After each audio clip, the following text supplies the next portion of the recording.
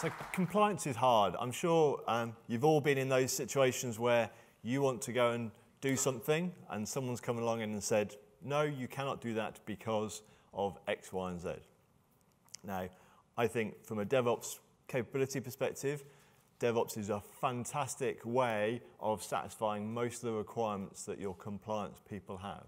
And so today, we're going to talk about some of those things, some of the challenges that you will face, whether you're on the compliance side or the dev side, and how you can make it work.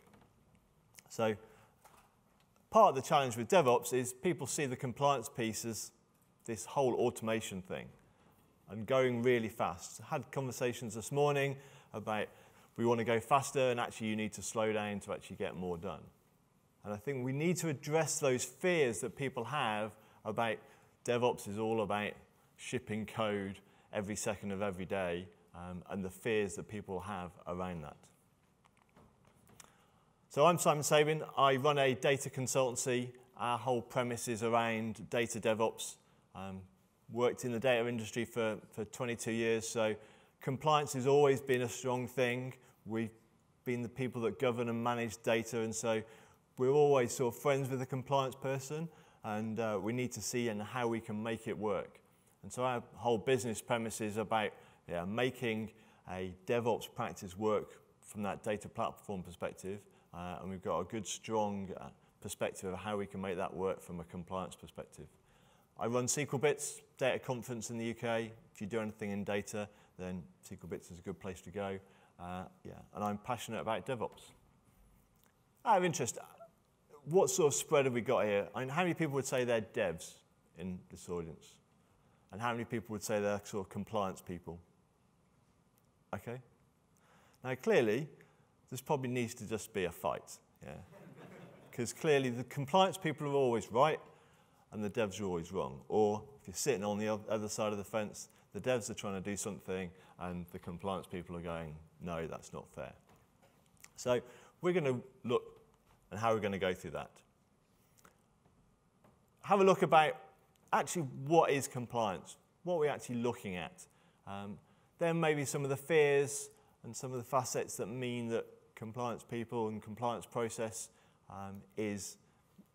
people have got fears about a DevOps process. Then look at DevOps, intrinsically, what are the facets of DevOps that make it work very well for compliance? And then look at some of the detail of DevOps and how that solves your compliance story.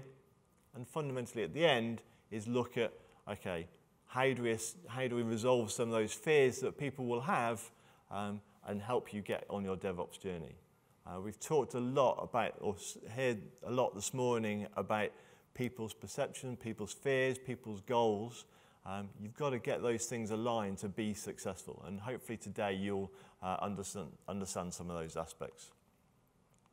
So what is compliance? So is it a definition of how, or is it a set of requirements? How many people reckon it's a definition of how you should do something?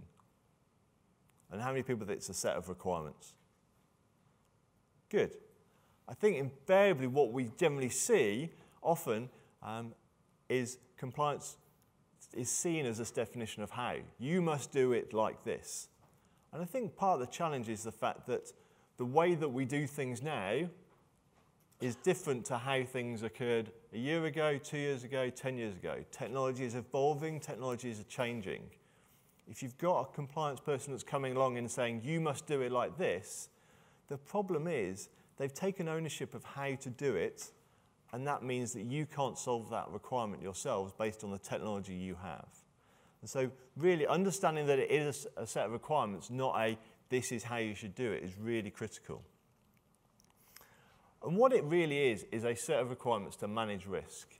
And part of that risk is about preventing stuff going wrong, controlling access to stuff, and detecting when things have gone wrong. So we can break compliance down into some security aspects, some controlling what you can do. There's some other aspects of compliance that, who's works in the financial sector? Okay, what are the compliance areas? Health, banking, finance, Any other compliance? We talked about publishing. Anyone got any other comments? So one of the aspects of finance that's come out, so I used to work for Wonga, so don't beat me up, but it's a very good learning experience about how to do things well and how to do things badly. But one of the things that we tripped ourselves up with was the compliance about understanding how we were doing things.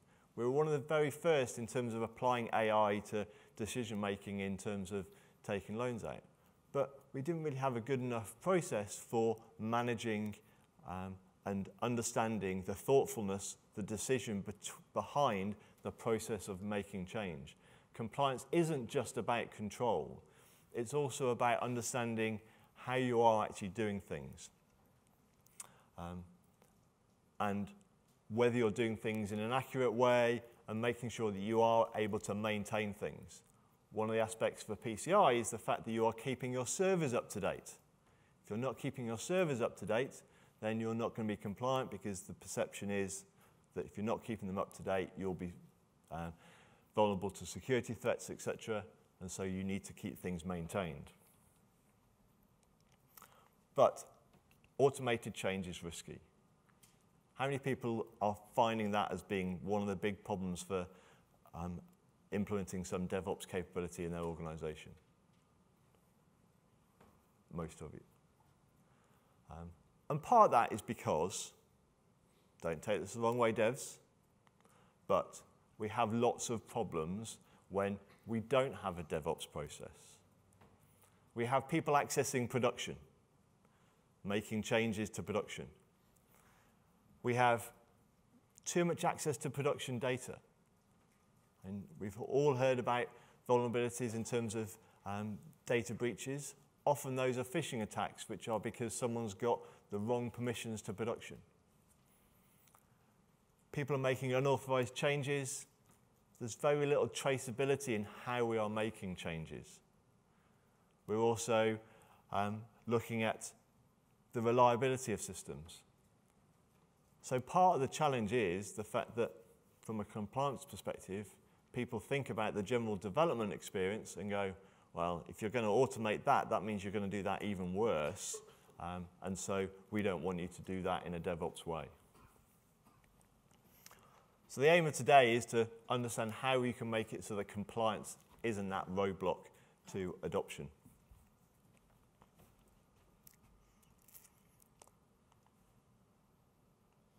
So why is DevOps good? Can anyone tell me why DevOps might be good from a compliance story, or is that why you're here? Like, give me the answers. One of my big things is compliance. DevOps is not CI/CD. There's lots of definitions of DevOps. I'm very pleased to see the talks earlier. Basically taking DevOps and treating it as this Uber thing. It's not just about continuous delivery and continuous integration. It's about this mentality about how you build software, how you deliver change. And so it's not just about CI/CD. And I think this is critical to make sure and address those compliance aspects. It's about this continuous feedback loop. We think about something, we build it, we ship it, we look to see what's going on, we monitor it, we test it, and we carry on that loop. Whether it's at the macro level, where as a developer, you're writing code, get that little squiggly line in your IDE to telling you you've done something wrong, got to go fix it. To the Uber level, you've shipped some software, you found a bug because you've got some monitoring in production, and that's coming back round and you're fixing that bug. To the business as a whole has got a goal to try and be $100 million. They're not hitting it, so they go, okay, we're missing this market, we're going to go and add some features to try and hit that market. Add that into the loop. Has it worked? No, okay, do some iterations. So from the macro level, as you as a developer at your machine, right up to the company level, that whole DevOps mentality. And if we see the high-functioning teams, the guys from the West Coast that was talked about earlier, the the Ubers, the Facebooks, the Twitters, the Etsy's. The mentality of a company is all about that continuous process. And I think this is probably one of the biggest challenges if you're trying to do DevOps just within your team and you have compliance people imposing things on top of you, then you've got a big challenge. Trying to broaden that reach so that everyone understands the value and the goal of what you're trying to achieve is really important.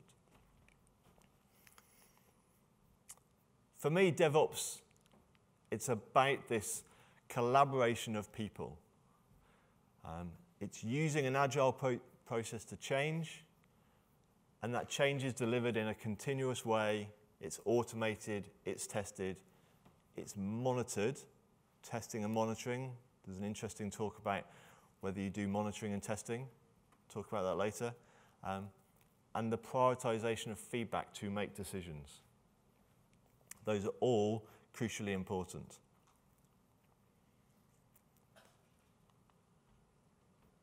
If we start looking at continuous integration, one of the big benefits is the fact that we have automated testing.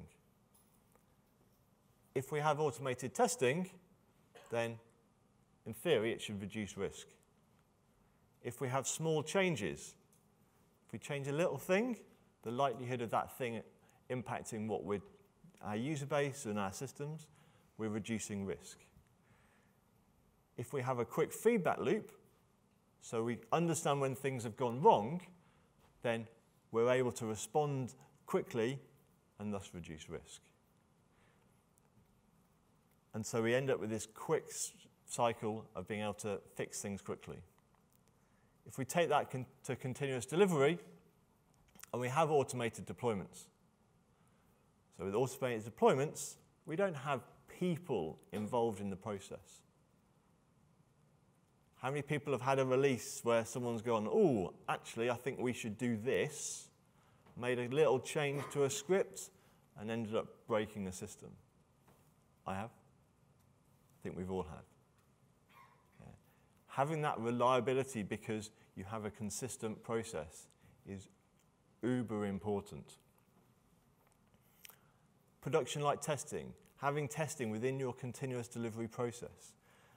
Having a repeatable process, so you're delivering in multiple environments before you get to production. All of these things reduce the risk of making your changes.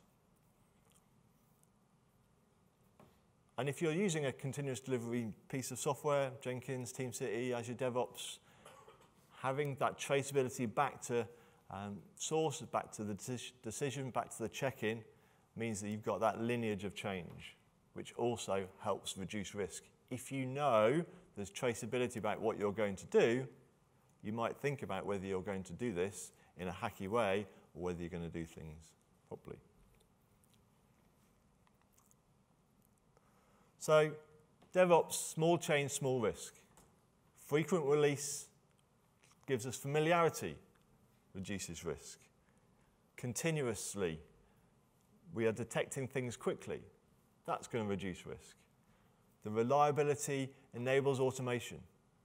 How many people have actually are on a DevOps journey already, have already got some continuous delivery in place? How many are just starting? Interesting, okay. How many of you that have already got something in place, tried to automate things, and had failures in your automation process? What was the impact of when those things failed and you tried to run quickly? Pretty catastrophic. Yeah.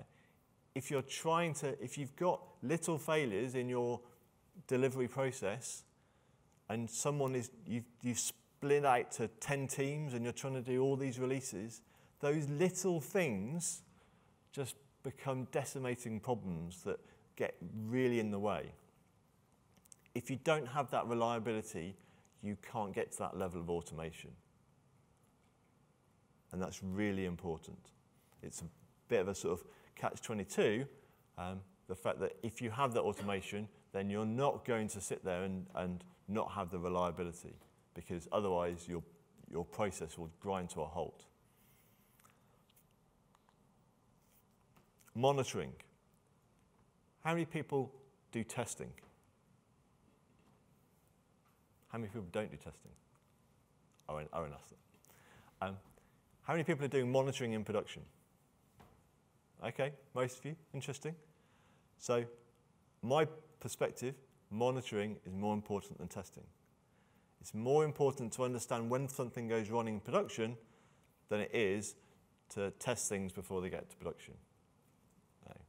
There's an argument that says, well, you need to have that testing as well, and I would agree, but if you don't know when something has gone wrong in production, you can't respond to it. And invariably, how many people struggle replicating their production workload in their test environments? Almost everybody I speak to. You want to have that big data volume because you've got 100 gigs of data and 10 million customers, and you want to replicate that in your dev environment, your test environment. Well, your compliance person is going to go, oh, don't like that. So it becomes really difficult. So you have these challenges. So monitoring in production is really important.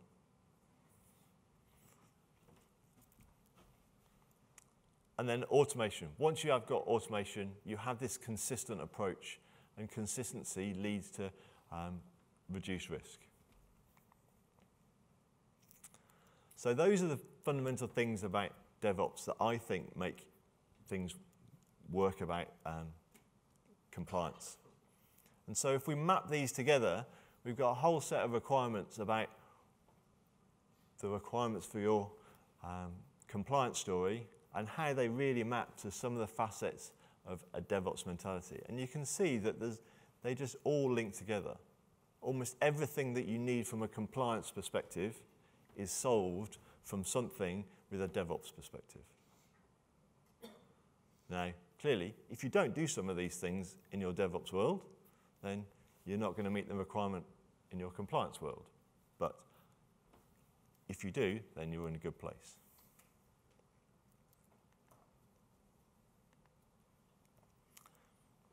So how in detail? Security. So your security people want to go and control who has access to production, who has access to what systems. Do we have good controls? How many people are deploying their infrastructure with DevOps? I mean, that's probably one of the first things that often people do. If you're doing that from code, the great thing is that you can relate back to your code and you've got that audit of change.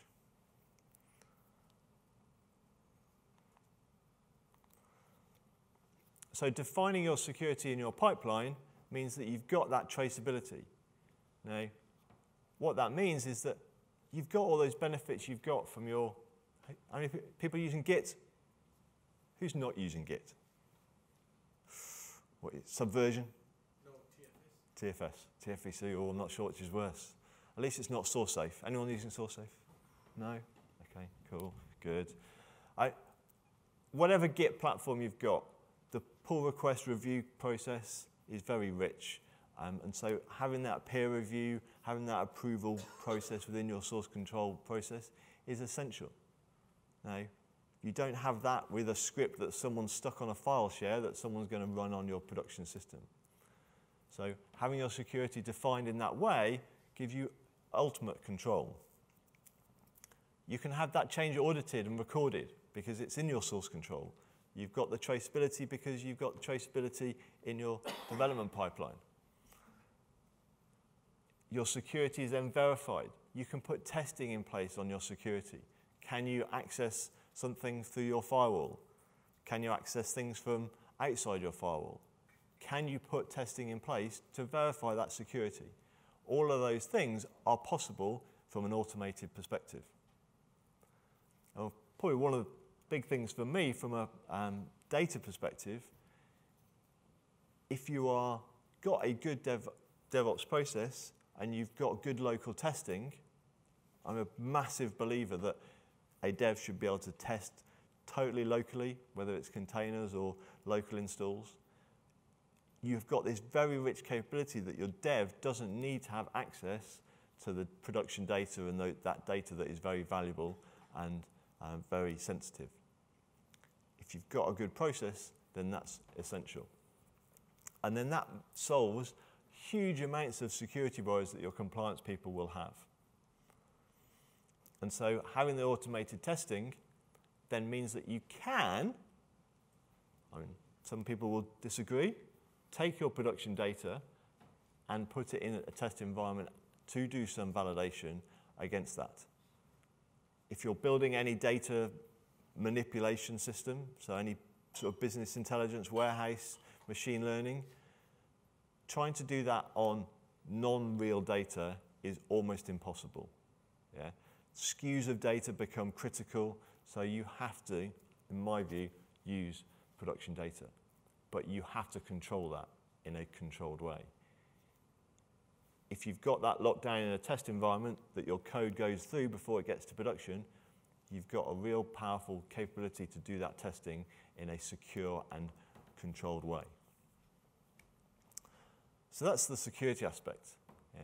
You can define security across your infrastructure, across your applications and your services, and you've got full auditability about what is being done.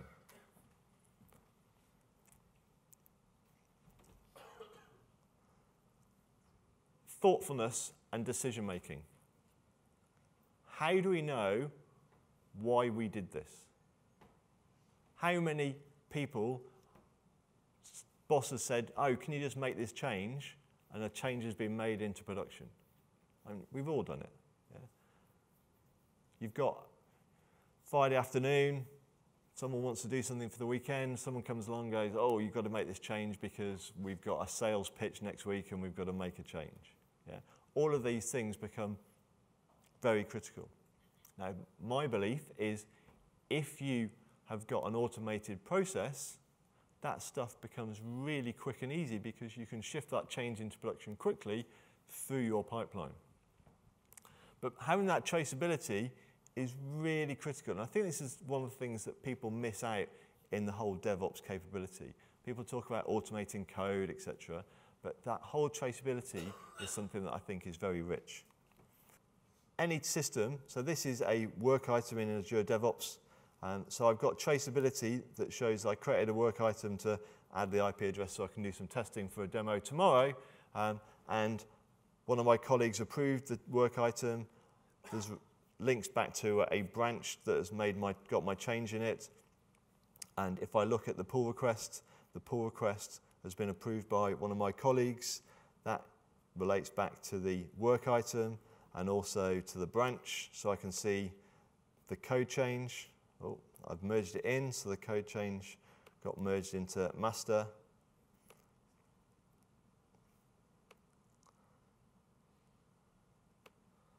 And so I can see the change, which has added the IP address for this place.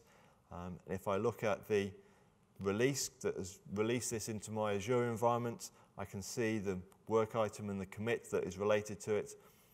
And so you have this good traceability all the way back to your work item discussion.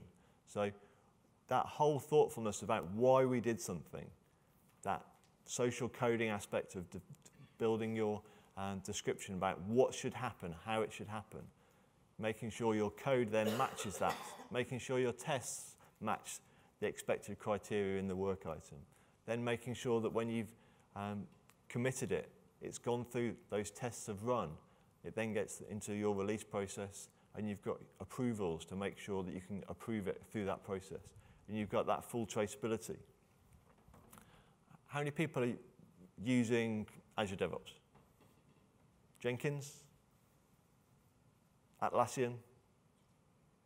Who's using Jira? Interesting. So with all of these things, you can pretty much connect them all together. I'm a big fan of Azure DevOps because it's all in one place, but they can all generally be plugged together.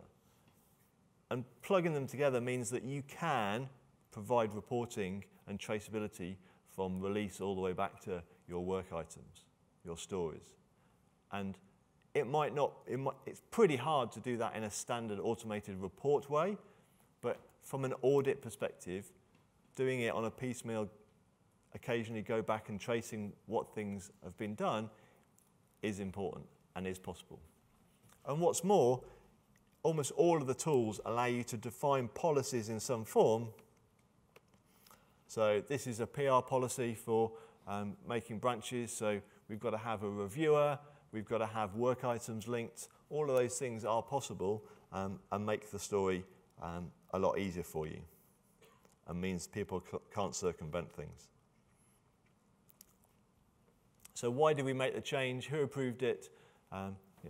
Why did we delete some data? Who decided that the functionality should be like this rather than like this? Like we should give loans to these people, not to these people. All of those decisions become very interesting from a compliance perspective. And the collaboration aspect at the start of your journey of building stories in your sprint planning is recorded within your story management work item tool. And then that flows all the way through your check-ins, your PRs, through to your releases, all the way through to production.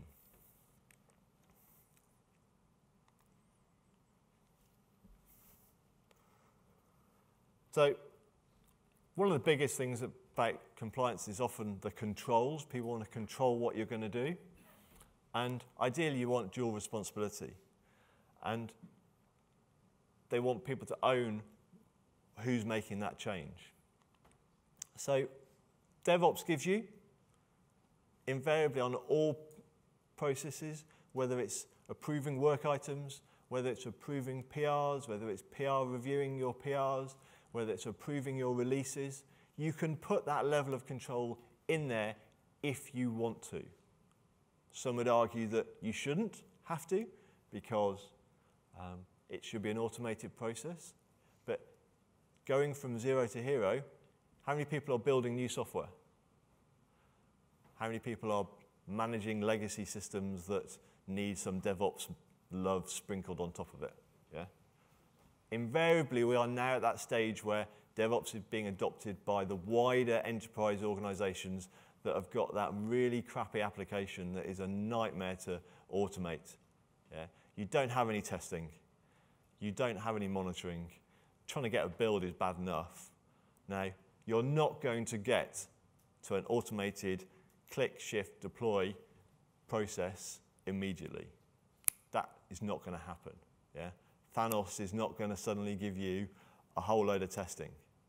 So you're going to have to put some manual processes in there into that process to verify what's going on. That's a journey that you've got to go through. But you can put those approvals, and there's lots of means of doing that in all the tools you've got. And engaging with your compliance people to understand that is really important. Accuracy. So functionality should be verified. Your testing will give you what you need, and your testing is there to verify that functionality. But you're not going to get testing for everything, not automated testing anyway. That testing is there to provide that comfort. That means that you know you're doing what you're doing. And it means your compliance people know that they can look and see, right, these are the tests that have validated that the system is performing how it should be performing. And then monitoring. Once it's running, are you doing the right thing? Do the right people have access to production? Do the people have the right access to the source control systems? Are people logging into the source control systems correctly? All of those things can be audited, monitored to make sure that you are meeting your compliance story. Not just about the compliance of your DevOps process, but the compliance of the management of your systems. And the benefit of the whole cloud is you can generally automate all of that stuff now, which is fantastic. So yeah, monitoring for me is more important than testing. So options for success. So we said how DevOps is great for a compliance story, but how do you actually address those things? It is a long road. If you're trying to apply a DevOps capability on top of an existing system, it's going to be a long road. Probably the biggest thing for me is many organizations, how many people have got sort of compliance teams within their organization? How many people have got compliance teams outside of their organization? No. They probably have, indirectly related to your compliance teams internally with your organization. Now, for me, this is what we see in a dysfunctional system.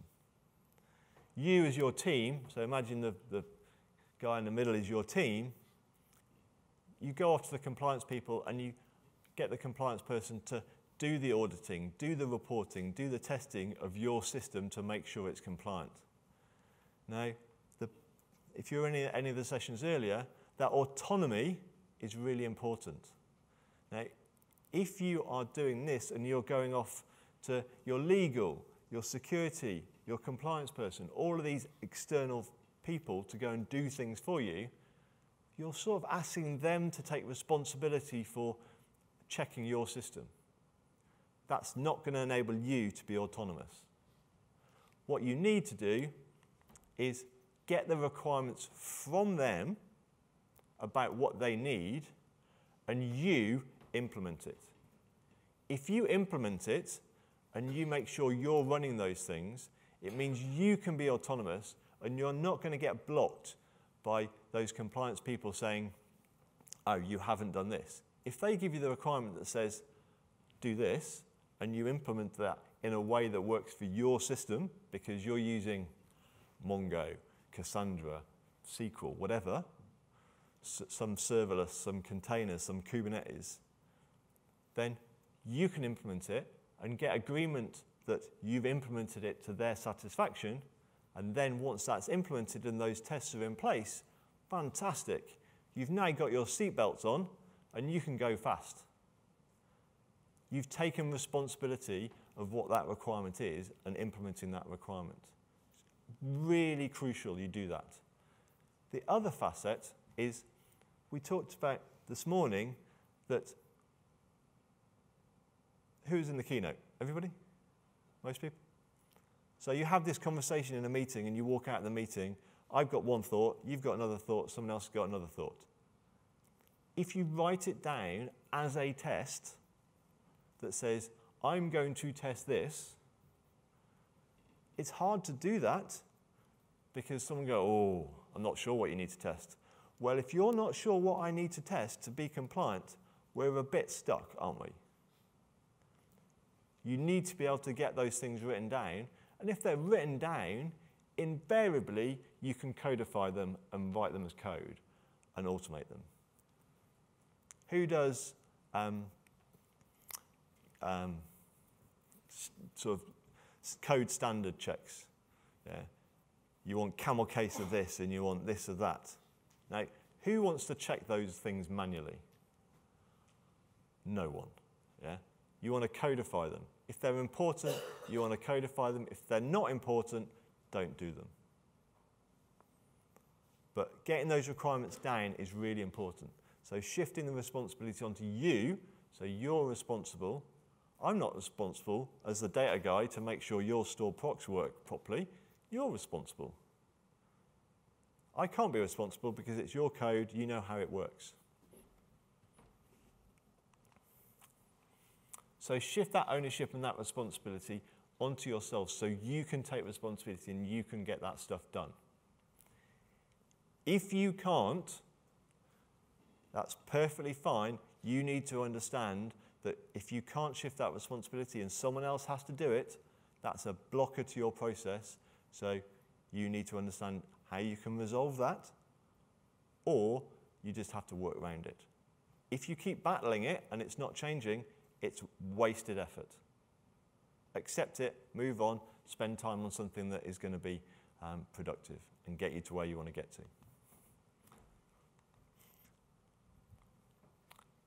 So, are you building new or applying to old?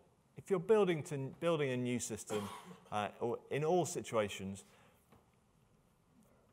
you need to get everyone on board. Yeah? This is a collaborative thing. We are, as an organization, want to hit this goal. If you can't agree between yourselves and the compliance people what the goal is, then you're going to go in two different directions, and that is not going to work. Bringing everyone together and getting an agreed goal, this is what we're trying to achieve. Now, that is probably the hardest thing that I can say in, I would say, the dysfunctional enterprise organizations that we work at. You have people that sadly don't know the goal, and they just have their own little world, and they want to make sure that their own little world is safe. Or there is no one taking responsibility for what needs to get done, and so you end up in this sort of wishy-washy world of a compliance person saying, oh, well, you need to do X, but won't actually define what X is, which is very difficult. But getting that ownership of the compliance requirements is important, and then you taking responsibility of the implementation is then critical. Don't do waterfall. How many people do agile? How many people do waterfall? I like it. So lots of people take a waterfall approach to compliance. They go, right, I'm going to write code, write code, write code, write code, write code, write code, write code. Right, is it compliant? Oh, bugger. Got to go back here and start making changes. If you take your compliance things, they are just requirements. You need to take those things and treat them as non-functional requirements and put them in the process. You cannot just suddenly get to the end and go, flip, we are going to be compliant. It's not going to work. Yeah. That's like saying suddenly you've added a whole set of new requirements and suddenly they're magically going to appear. The likelihood is unlikely. So take it on board throughout the journey. These are just requirements, just like the guy that needs to check out with Apple Pay. That is just a requirement, just as you need to make sure that security audits are in place. Yeah? They are just requirements. If you are taking on old, understanding it's a journey, this is probably the biggest message for anybody on that DevOps thing, is it's a journey, so make sure you understand that and you can't click your fingers and it suddenly be magic. You need to prioritize what is important and prioritize what you're going to automate. So, speed of change. If people are fearful of speed of change, then get those requirements agreed up front. Once you've got those requirements agreed about what people are happy to test to enable you to release, once those are in place, then you should be able to release based on the compliance person's requirement of the fact you've put that testing in place. If you haven't put that testing in place, then you shouldn't be able to go fast. Right? Is your system a mission-critical system, like healthcare, prescribing drugs, that if you get it wrong, someone's going to die? Yeah? That's bad. Failure in that situation is bad. Yeah? Are you writing Twitter that someone's tweet might get missed? Yeah, who gives a? Yeah. Understand where you're sitting. Yeah. Failure, everyone talks about failure. Failure's great, but there's different degrees of failure. Yeah. We don't want to kill people. Yeah. Tweets, maybe. Once you've put some things in place, track how long it's taking to do those things that the compliance person wants to do in terms of approvals, etc. Track those times. If they are taking time and they're impacting your value about being able to deliver, then have that conversation. We're wasting this time because of this. Is this checking that you're putting in place adding any value? All our tests are capturing stuff. No, fine, well, let's not do it and let's just automatically release. Get the information and be the person with the most information in the room to persuade to get rid of those manual verifications. Uncontrolled change. So you can put policies in place to make sure that you have that controlled change going through that process.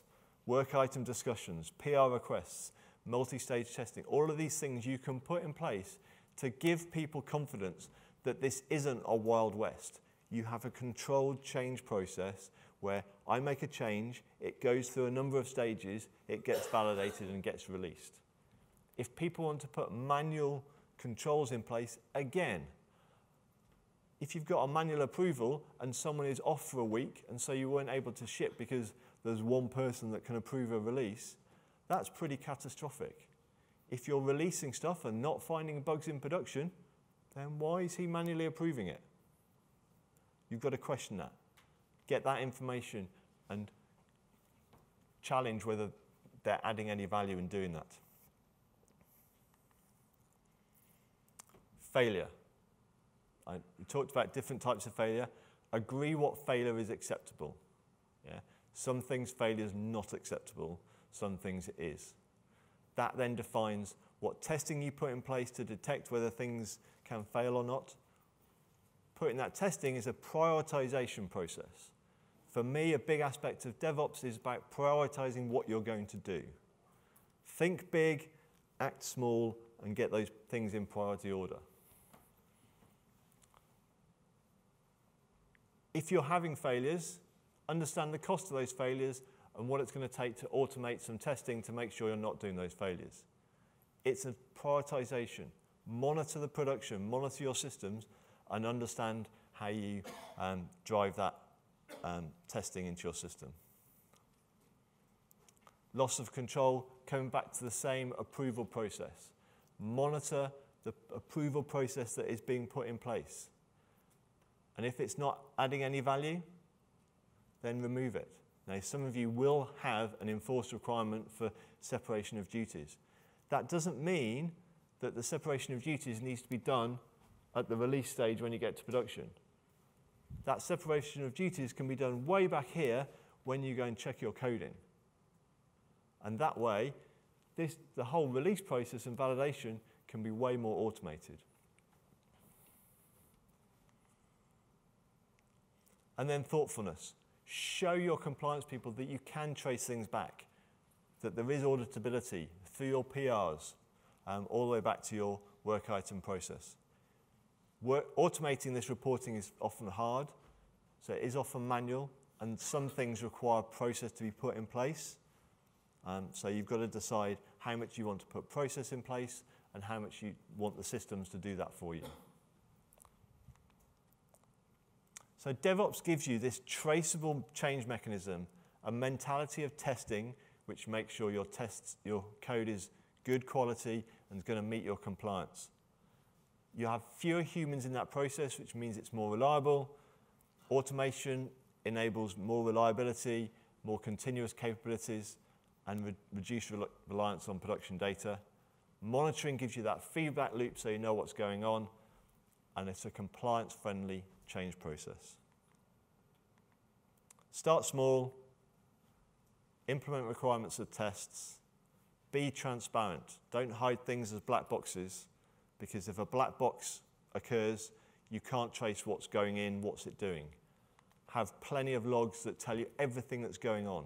The benefit of the cloud, space is free, pretty much. So logs become pretty cheap. It's much easier to do that automated in your systems. Include the approvals process and collaborate.